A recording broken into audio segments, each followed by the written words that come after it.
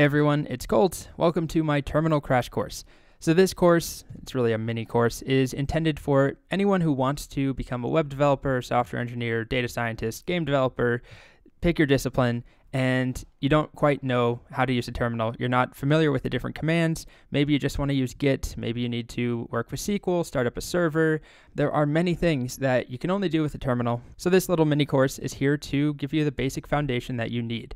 Because this video is pretty long and covers a lot of content, I've included in the description of this video a little table of contents with timestamps so you can skip ahead or skip to the parts you're interested in. However, if you're a complete beginner, I definitely would start from the beginning. All right, so this video is sponsored by me, kind of. For those of you who don't know, I just launched an online job-guaranteed software engineering bootcamp. It's for people who want to break into tech, break into engineering, get a job. If you do not get a job, you don't pay a cent, you get a full refund. There's flexible payment options. I'll go into it in more detail later on in this video. I'd like to get started though. So that's a little ad pitch. Take a look at the link in the description if you're interested. Otherwise, buckle up. It's time for Terminal. So let's begin with a quick overview of what we're going to cover here. This is a pretty dense, long video, especially for my YouTube channel. So I want to give you a kind of a table of contents, I guess. We're going to start off by talking about why you need to know terminal and terminal commands if you want to become some form of a developer, engineer, technical thing. Why does it matter?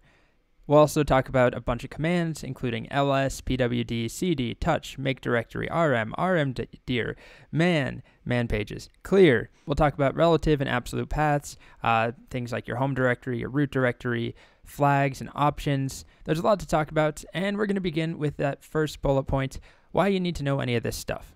This is something I see a lot of students ask and confront early on in the process of getting comfortable with the terminal, because it is kind of clunky, it takes time, and it's just not that intuitive.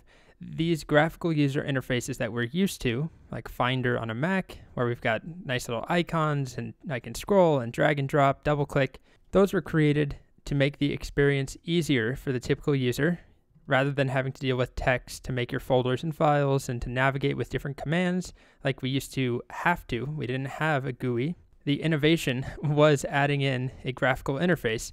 So why go back to the original way of navigating and working with our machine? There's really two pieces. The first piece that I don't think is as crucial is that you can be faster. You can be more efficient and just generally quicker using the terminal.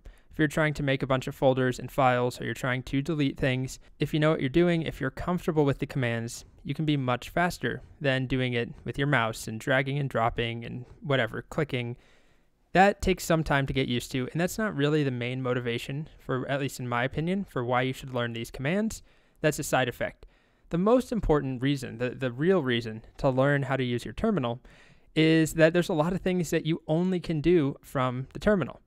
So whether it's data science that you're interested in, or web development, or some other discipline, a lot of the tools you'll use require you to be somewhat familiar with the terminal. Whether it's things like a database. If I have Postgres installed on this machine, which I installed using the terminal, first of all, and if I want to open up the Postgres shell, I need to do it from the terminal. So now I can check on my databases. I can delete tables, and I can do all sorts of things. If you don't know SQL at all, it's not really relevant. If I want to use Git, if I want to, let's go to something that has some Git going on. We'll see all these commands in just a bit. Okay, so I'm in a folder that I'm using Git inside of. I have a Git repository. I need to use the terminal in order to work with Git. A pretty standard requirement is to know Git and be comfortable with it if you want a data science or web developer job. Technically, there are graphical interfaces for Git, but I don't know many people at all who use them. It's kind of a novelty. I don't know, maybe I shouldn't say that. I'm sure lots of people do use them. But in my experience, it's way easier. All the documentation, every tutorial you ever see, every course online for Git is going to be done in the command line. So just as a quick example, let's see what I've got going on here. All right, some Git commands.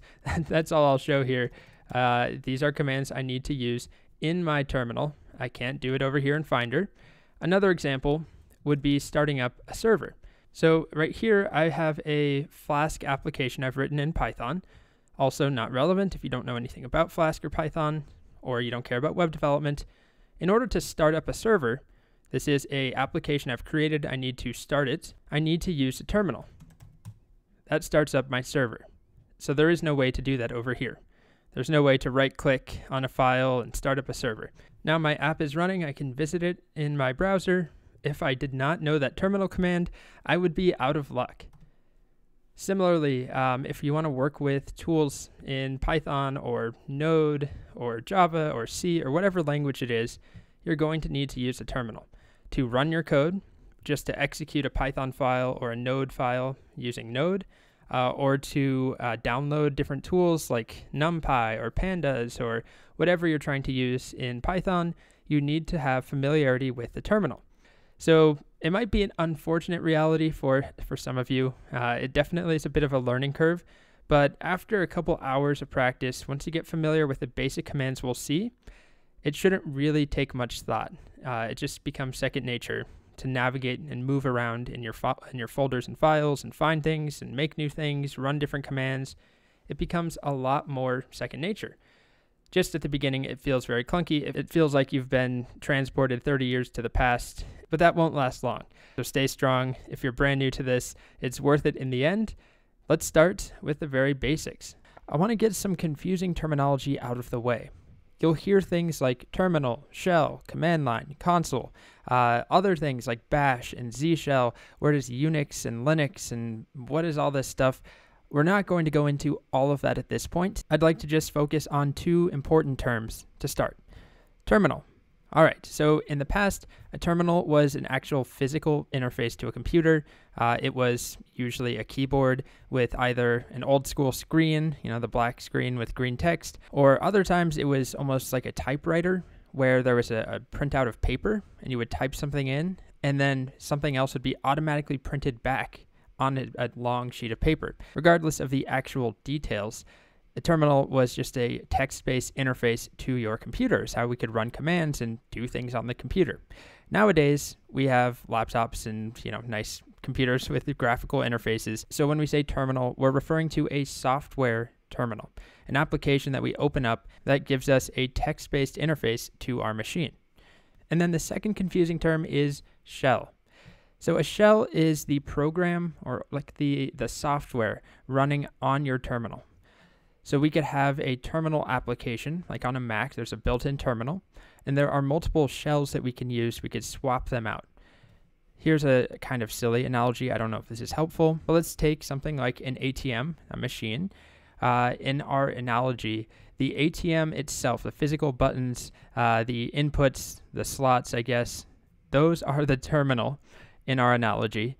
And the ATM itself has some software running on it. That would be the shell. So there are probably multiple ATM software, operating systems or different programs that run on an ATM. There's probably not just one standardized, although I really don't know what I'm talking about with ATMs, but let's just assume that's how it works for the sake of the analogy.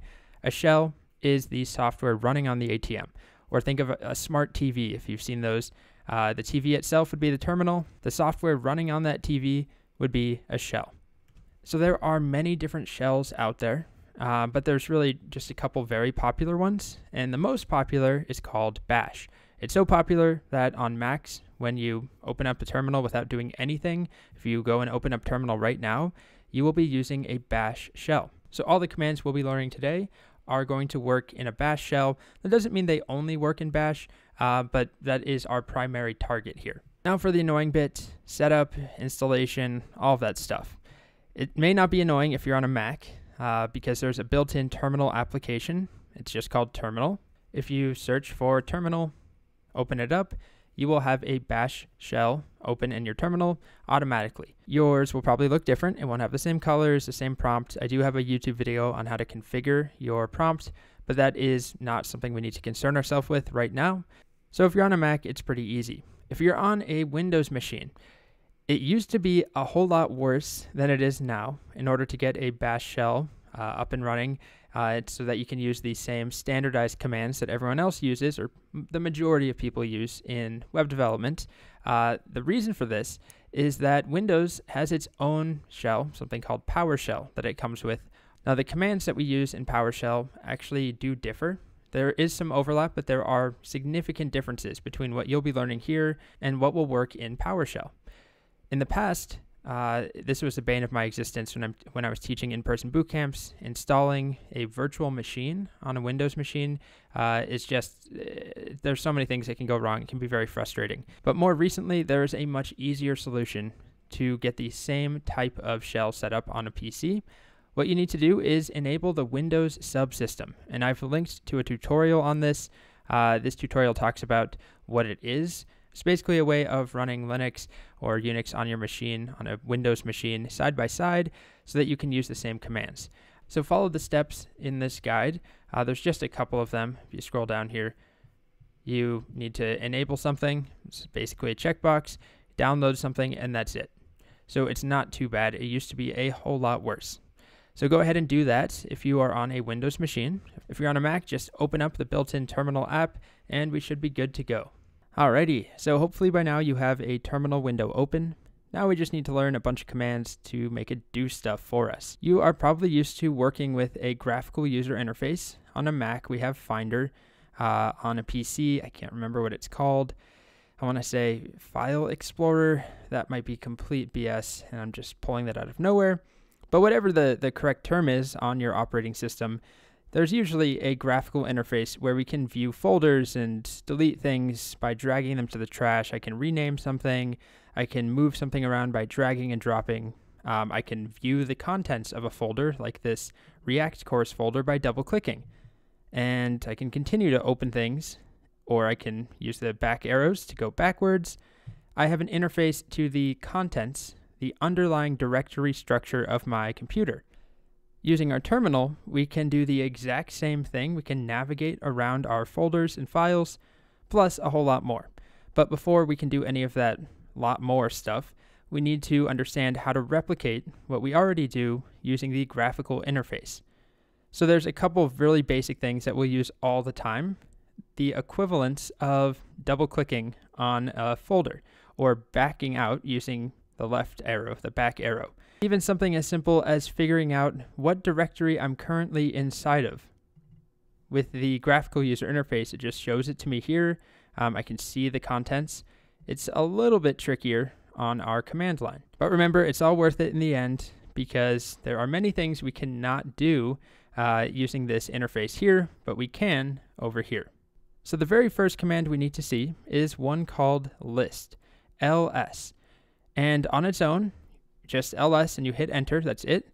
It is going to list the contents of the current directory we are inside of in our terminal. Now, when you open up your terminal, unless you have changed some setting at some point, which most of you probably haven't, it's always going to open in the same spot. It's a special directory called your home directory, and we'll talk more about that in a moment, but let's just verify that it does list the contents of our folder. So I'm going to type ls in my terminal. I just opened a brand new window. I haven't done anything else.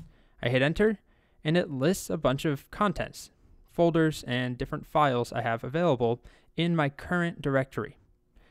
Now, this current directory, as I mentioned, is a special place called our home folder. On a Mac, it will, my terminal at least, I didn't set this up myself, it displays a little home icon here that indicates it's the home directory. The equivalent using Finder, if I back out one level, is right here. So this home directory is my main user account directory on this computer. I do have multiple users. I have my personal account, Colt Steele, and then recording user, which is where I do recording, like this video and my Udemy courses. I just don't want text messages and email notifications and all that stuff popping up. So I have this recording user that is relatively sparse, just has my courses. Anyway, whatever user you have, whether you have multiple on your machine or just one, you will have some home directory that your terminal opens up in. And inside of it, we have things like my downloads folder. Now, this is not always going to be the same depending on your operating system, but on a Mac, I have things like my pictures and music and movies folders. I did not make those. Those are put there. What else do we have? A bunch of different course folders I've made, a React course folder, a songwriting folder, Springboard, terminal demo, all these different folders that I have. They are showing up here when I type ls. Now, usually we'll be navigating into nested folders and finding files and opening them and creating stuff from the command line. We're not going to stay in this one directory. Just like if I wanted to, I don't know, open up this React course, I would double click, and maybe I'm looking for a particular file or folder, something I made.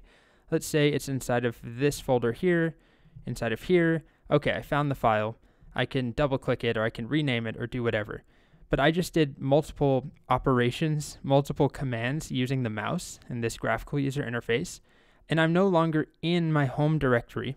I'm inside of a directory called O3 slots exercise. Now, if I wanted to know the name of my directory that I'm inside of in my terminal right now, I can't just look at the top and see the name. Well, I guess this is a special case. I can see it right now because of that home icon, but usually I need to use another command called pwd. Now, pwd stands for print working directory. Think of it as a where am I command. It will print to you the current path to your folder that you are inside of in your terminal. It's kind of like when you're at a mall or a theme park and there's a map with a "you are here" sticker on it or a marker. It's kind of the same thing, maybe. I don't know. It's a bit of a stretch. So if I type pwd and hit enter, it shows me the path, the full path to get to the place I am right now. Remember, the default when I open up a terminal is going to be my home directory for the current user I'm using, which is recording user. So you'll see something different. But this is my home directory. Before we go any further, one command you'll see me use a lot that is really not essential is the clear command. I really hate when I'm recording and there's a bunch of text. If we hit clear, it just erases it, although it doesn't actually erase it. If I scroll up, it's all still here, but it hides it. So I use clear a lot, but you may or may not care about that. I just don't like it to be cluttered. Anyway, so pwd on its own with ls is not all that useful because we're stuck in one spot. I can look at the contents and I can print my current directory, the path to that directory, but I can't move. It would be like permanently looking at this folder and not being able to click or open or do anything. Well, in order to move between different folders, very important, we have another command called cd. It stands for change directory. So cd, followed by the name of a folder or directory, the official term, I guess, will move us into that directory. So let's first do something with the graphical interface. Let's go to the React course folder and open up the Pokemon project folder. And there's another folder called Pokemon. Okay, so what we want to do in the terminal is replicate this exact same thing. I want to be able to see these files and folders in the terminal. Well, to get there, I had to double click first on a folder called React course. So over here in my terminal, I would change directory into React course. And I want to make sure that is a directory in this current directory. And it is. I can see it right here, React course. And I'm going to cd into React course. And I can use tab to autocomplete. I don't have to type the whole thing. And then I'll hit enter. Okay. Now if I type ls, I'll see different contents. I have a bunch of numbered folders, O1 basics, O2 JSX, O3 props, and more. Same thing I see over here. Also, if I type pwd print working directory, it changes. It now says you are inside of your user's recording user directory, specifically the React course folder, which is what I have over here. So if I wanted to look at that Pokemon project, I'll type ls again and make sure it's here. It's O5 Pokemon project, cd into that. I'll just type O5 and hit tab. I'm going to clear. It's getting too cluttered. If I type pwd, now my working directory path is everything that we had before with O5 Pokemon project tacked on at the end. I'll type ls. Now I see this one folder called Pokemon. I'll cd into that over here. Okay. Type ls again. Now I see these files and folders. So eventually we'll see how we can delete things and create new folders and files and all of that. For now, we're just looking at it. We're just an observer.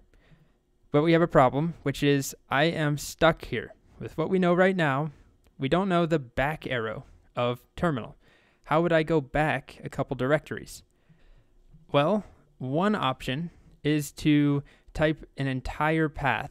Like if I do pwd again, and I'm currently in this Pokemon folder, if I wanted to go back to the React course folder, I could copy this entire thing or type it myself and then cd into that. If I paste that, and that does work, if I type pwd, I have now gone back a couple levels, but that's pretty obnoxious to have to type the entire path name and do this whole copying of pwd. There's an easier way, which involves cd, but it's slightly different. There's a special name in our terminal, which is ... It's a shortcut that we can use to access the immediate parent directory. So cd ... is just like the back button in this graphical user interface. I can go into some folder, hit the back button, and it takes me back to the enclosing folder. So if I'm in the React course folder right now, pwd, the enclosing folder is my home directory. If I do cd ... it takes me back. If I type pwd, I'm now at /users/recording user. If I go forward, let's go back into React course and type ls. Let's go into this 14 forms exercise folder, which I have right here, and I'll clear, type ls. There's a couple different folders in here. If I want to go back one level, cd ... Now I'm viewing the parent folder. cd ... again takes me back to the home directory. So I am backing up one parent folder at a time. So now we can go backwards and forwards using cd. We can change directories. Next, we need to talk about the difference between an absolute path, which we haven't talked about, and relative paths, which we also haven't really talked about either. So there are different ways of referencing folders or file paths. Currently, when we've been cding into some directory, let's say, we'll take a look at this terminal YouTube directory. All I have to do is reference cd and then terminal YouTube, or YT, because I am in the folder that contains terminal YT. So I can get there very easily. I just need the name of the folder. And from here, if I wanted to switch to the, how about React course directory, which is one parent directory above and then into React course. So from where I am right now, I don't see React course. I cannot cd into React course. If I try, no such file or directory. It would be like trying to double click from inside this folder. There's nothing to click on called React course. So I could back out one level, cd ... and then cd into React course. Another option would be this right here, ... /React course. So go back one level and then React course, and that works too. But all of these that we've seen so far, right here, every cd we've done, has been a relative path. It is a path relative to where we are right now.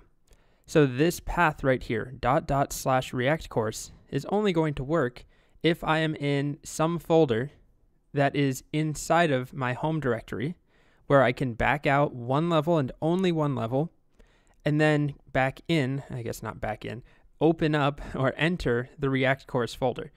So it's relative, that path is relative to where I am at the moment. If I tried it right now, it still works because I'm in React course, if we do pwd, and I'm just saying go back one level and then back into React course.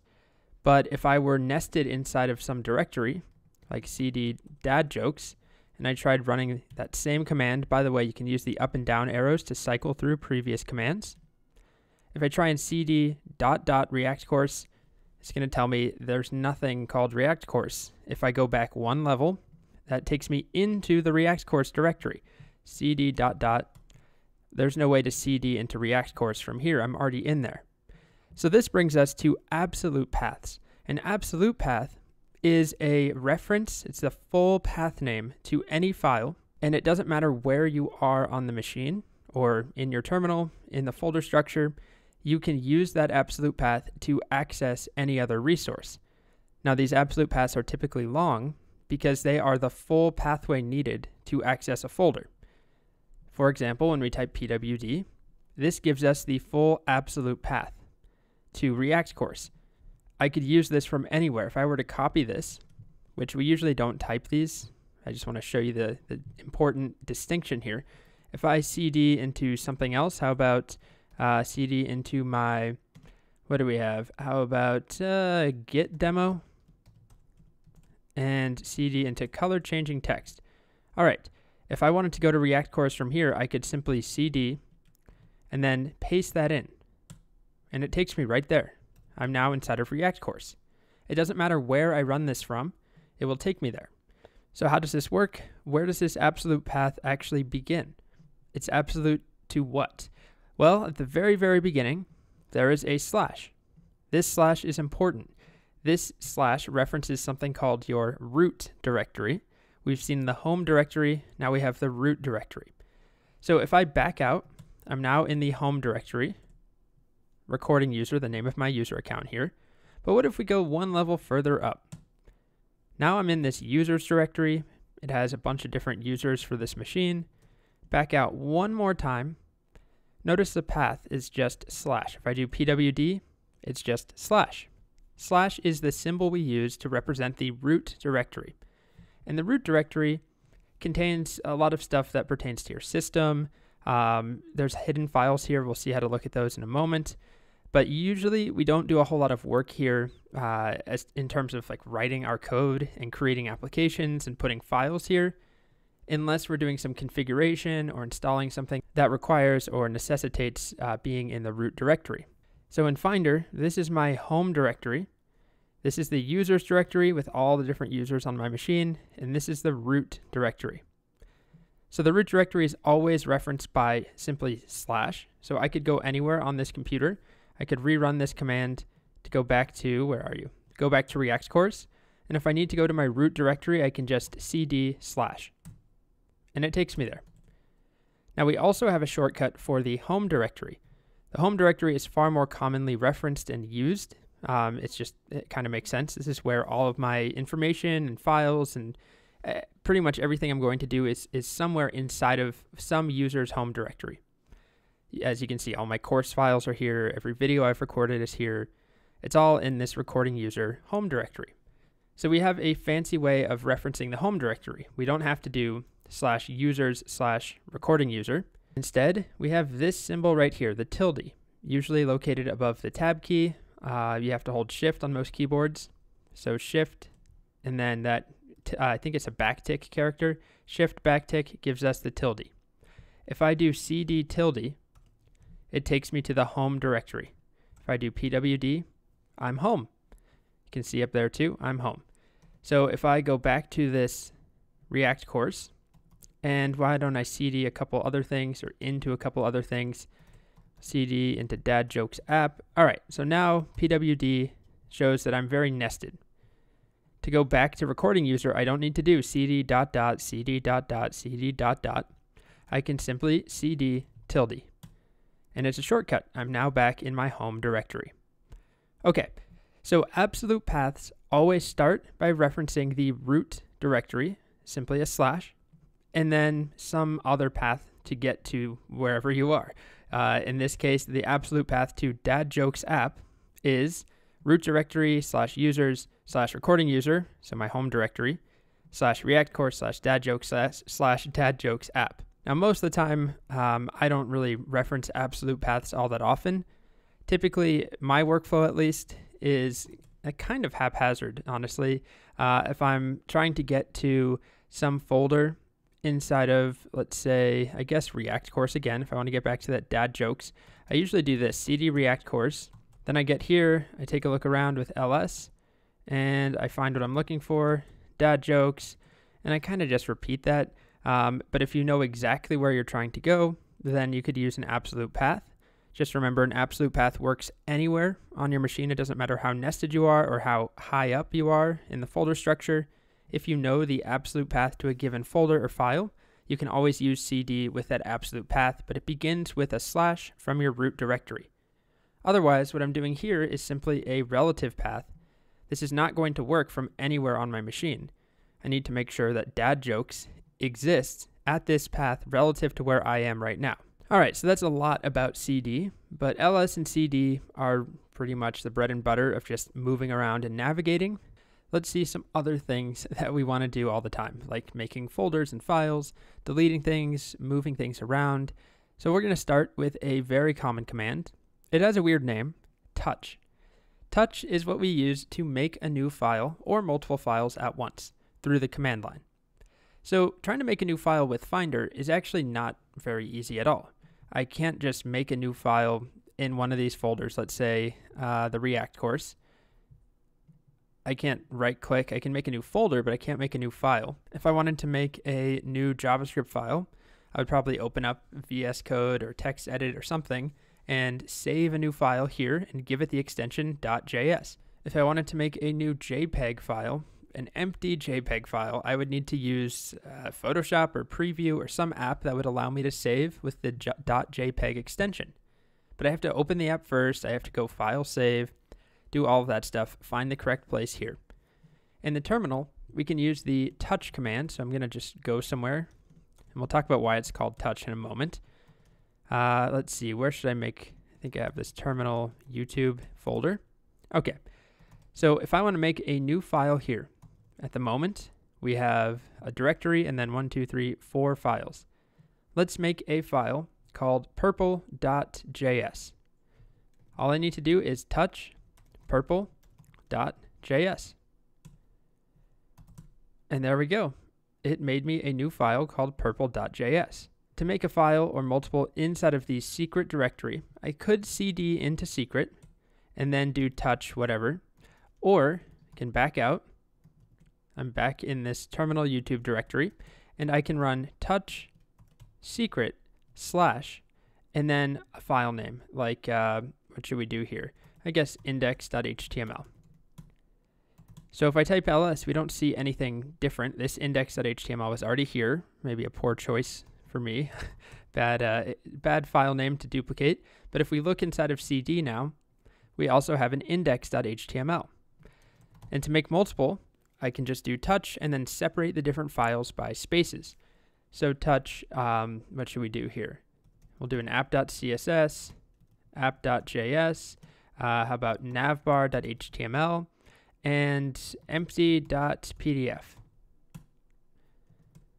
I just made 4 different files, each of a different file type, in one go. So when we start up a new, I don't know, you're making a simple web page, you want an HTML file, a CSS file, and a JavaScript file. In a single command, you can make those exactly where you want. You can name them whatever you want. You don't need to use your mouse. You don't need to do file save or any shortcuts, Command S. You don't need to have an editor open. It makes those files for me. Now they're empty, completely empty, but they are real files with the correct extension, whatever I've specified. If I go over to Finder and I go to the corresponding folder, here we see purple.js, and here I see those 3 or 4 files I just created. They actually exist. They are here. We can see them using the graphical user interface and, of course, through the terminal. And that's kind of it for the touch command. Touch and then 1 or more file names separated by spaces will create those files. Now, as to why the command is called touch, we will get to that. But first, we need to talk about something called flags. And then that will enable us to come back and talk about touch.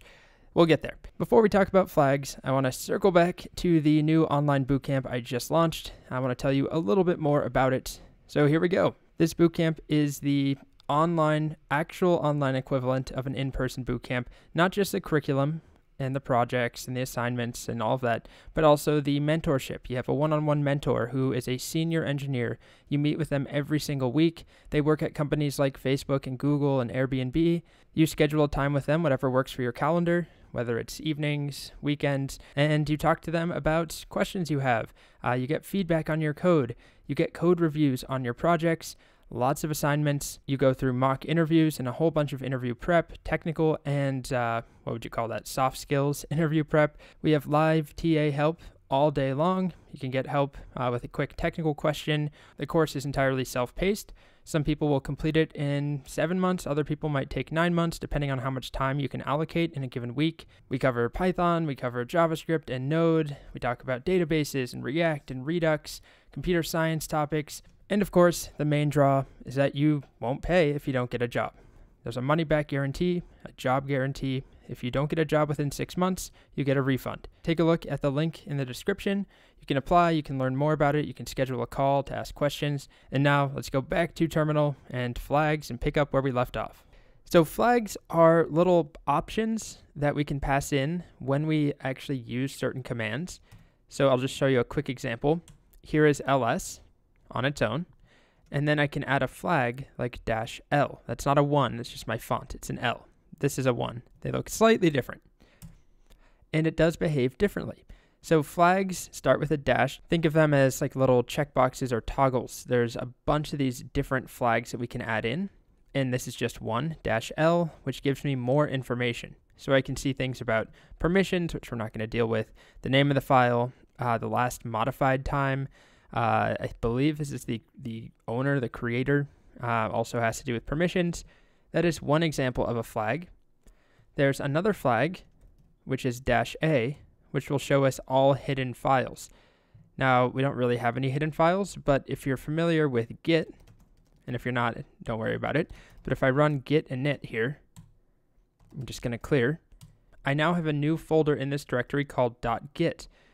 I can't see it with regular old ls. But ls-a shows me hidden files, and they all start with a dot. So .git is hidden, meaning I can't actually see it over here in terminal.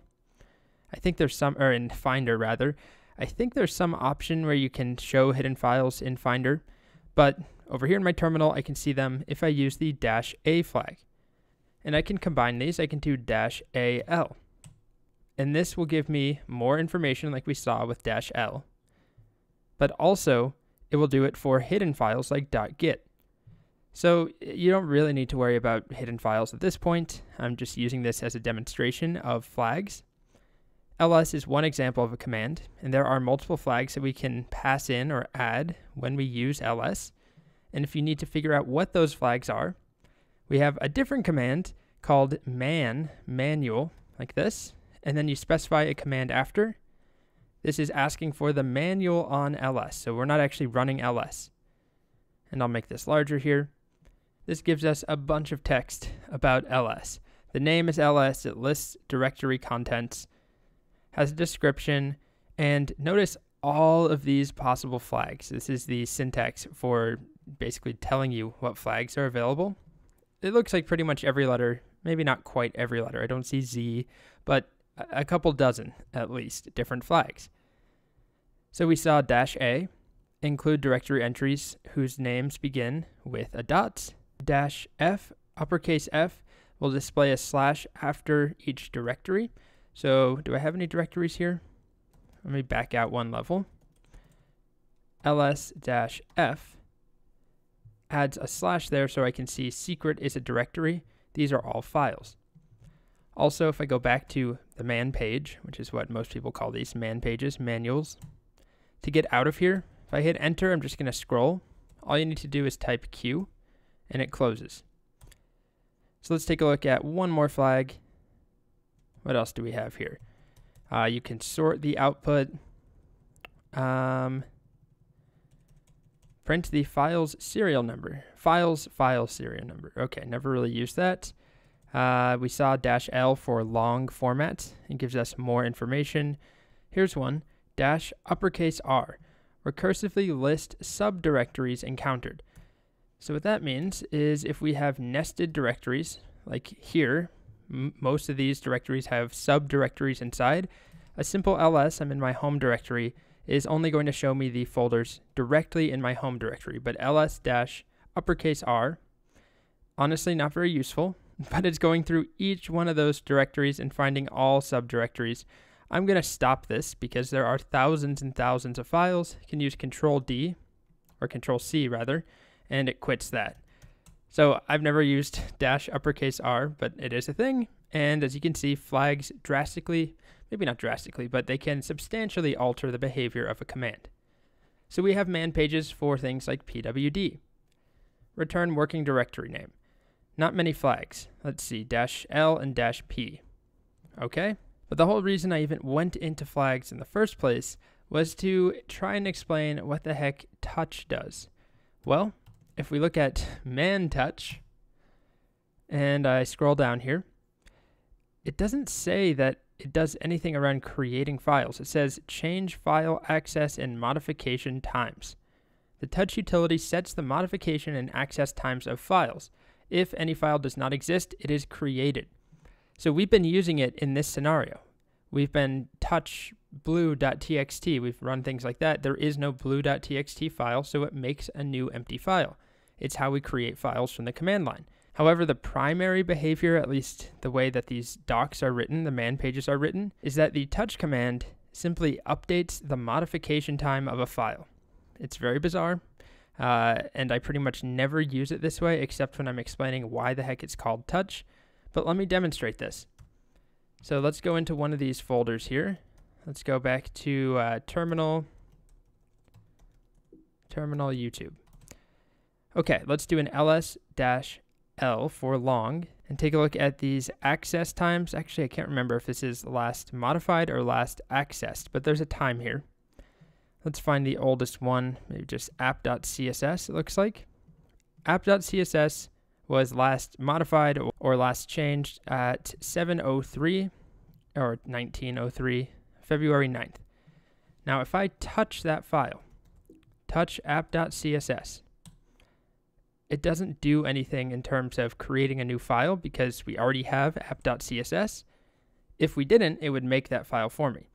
But because it does already exist, all that it does is it changes the modified time. App.css now has 13:03 on the next day, February 10th, as its access or modified time. So even though the name touch is still kind of an odd choice, if you think of it as touching the file, touching the modified time or the access time, simply to update it, I like to imagine just a finger poking that file and saying, all right, you're updated. It kind of makes sense. When you're thinking about making files, it's not the best command name. I wish there was just a create or make or something like that, but that doesn't exist. We use touch. Anyway, there's kind of a long circuitous route to get back to touch. We had to first talk about flags so that we could even see the modified time because regular ls doesn't show us that. ls-l does. Then we saw man pages. We looked at man touch. I feel like I'm going to get banned from YouTube for using that phrase, man touch. Anyway, it sets, as we saw, it sets the modification and access times of files. Kind of uncommon, at least in my experience, to use it that way. I'm sure the mere existence of the touch command indicates that somebody either used to or still commonly needs to update the modified time. I just pretty much never need that. I'd say 99.9% of the time I'm using touch to create files. Okay, so that's touch. Make a file or multiple files. If the file name already exists, it touches the file and updates its access time.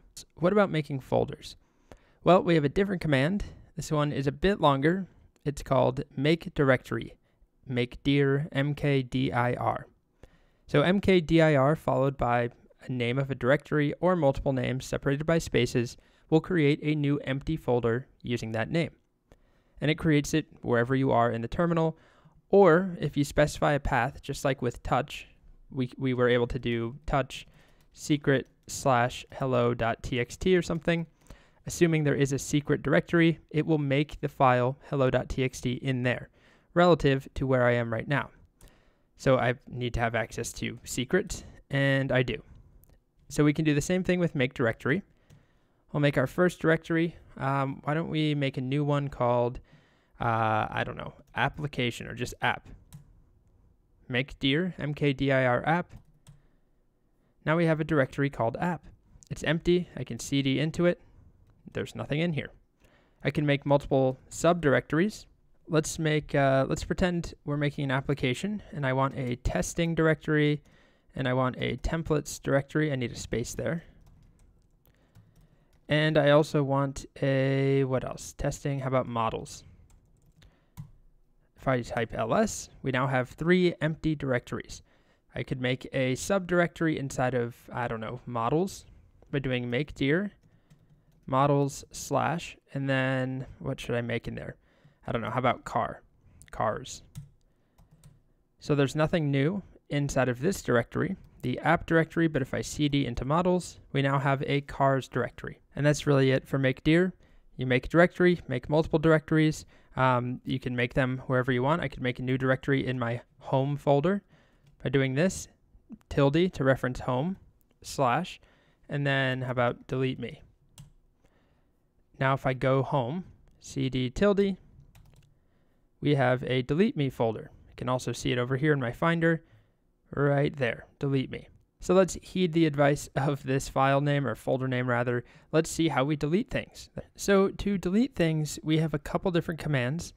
There is a distinction between deleting a file and deleting a folder. Let's go into this terminal YouTube directory, and let's remove purple.js and llamas.py.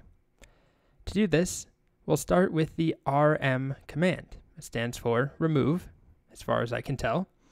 And we'll follow it with the name of a file, and it will delete that file. Or if we have multiple files separated by spaces, it deletes all of those files. Now it's very, very, very important to note, it does not put them in your trash. If you're on a Mac, I think PCs have the same concept of a trash or recycling bin. It permanently deletes them. There is no undo. Now this is usually not an issue because you have to be pretty deliberate when you're running this command. You have to write the name of the file. It's not something that usually happens accidentally, but just be aware that it will fully, permanently remove it, which often is what you want anyway. If you're going to try and delete something, when I'm trying to free up space on my machine, or I want to get rid of something highly suspect or compromising, just kidding, obviously, probably, I want to delete it. I don't want to put it in my trash. If it's a course video that I'm unhappy with and I just want to get rid of it, if I use rm, it's gone. If I drag it to the trash, I also have to empty the trash. It's just an extra step. So let's test it out. Let's remove purple, rm purple. You can see it is here right now. And I'll open this up with Finder. You can watch it. It's gone. Completely gone. I can remove multiple things like llamas.py space app.js, both of them, and now they're both gone. So we just lost 3 things. First, we deleted purple on its own, then I deleted 2 files at once. Now, rm is not going to work to delete a directory, at least not just plain old rm. If I try rm app, it tells me, sorry, app is a directory. Rm is only going to work with files. So we have a different command called rmdir. It's like Mkdir, but rmdir. And that will remove a directory. But it only removes an empty directory. So app is not empty, but let's cd into it. I think templates is empty. Let's look at it. It is empty. So I cannot rm templates, but I can rmdir templates. And now it's gone. I can rmdir testing. It's gone. But models has something in it. I cannot rmdir models. It tells me directory not empty. So rmdir is only going to delete an empty directory. If there's a bunch of files in there, it's not going to delete all the files. It's not going to delete anything. It's going to yell at me like it just did. In order to delete a directory and any nested contents, we actually can use the rm command, but we have to modify it with flags. rm-rf. So if we open up man rm, the manual page, and we scroll down, look for -r, that was one of the flags, you'll see that it's equivalent to uppercase R, but I don't want to type an uppercase letter if I don't have to, so we use lowercase r most of the time. Attempt to remove the file hierarchy rooted in each file argument.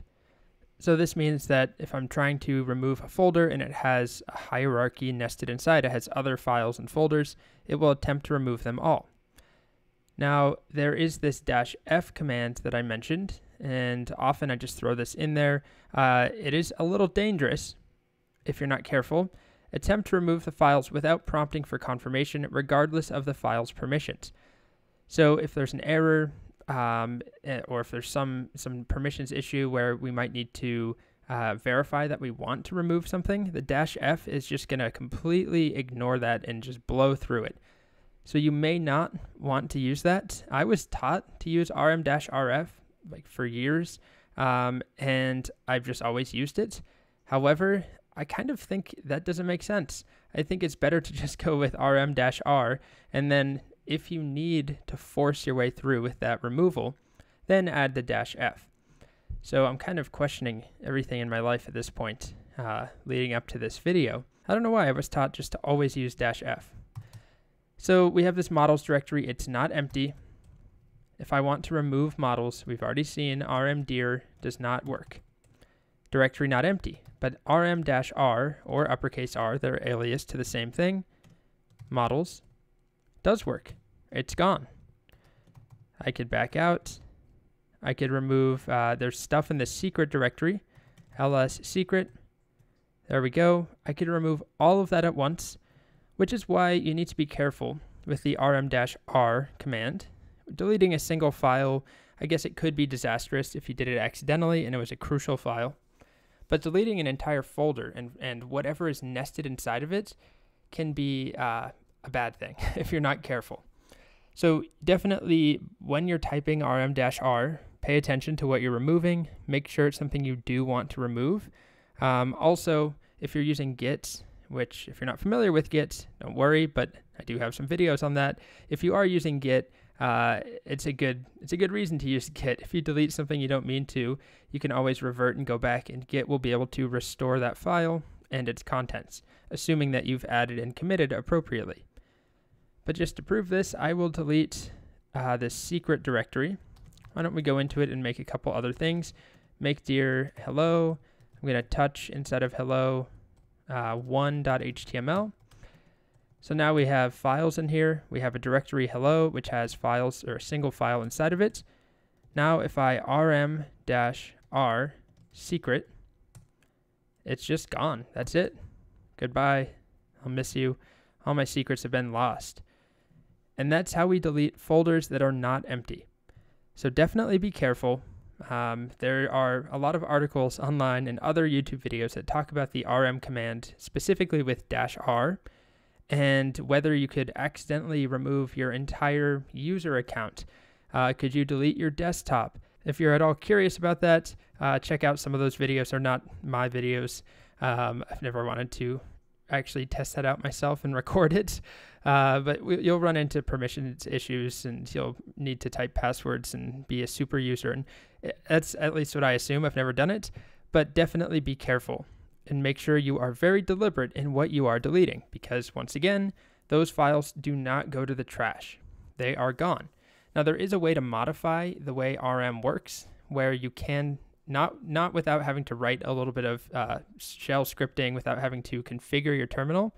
It's not going to work differently, but if you do follow some tutorials online, you can modify RM so that it does put files in the trash, and you have this temporary sort of staging area for pre-deletion, and then you can empty the trash. All right, so at this point we've seen the basics of navigating, cd, ls, pwd. We've also seen making files and folders, touch, and make directory, mkdir, and removing files with rm, removing empty folders with rmdir, and removing folders that have stuff in them with rm-r. By now, you should have a basic foundation for whatever you plan on doing that requires a terminal.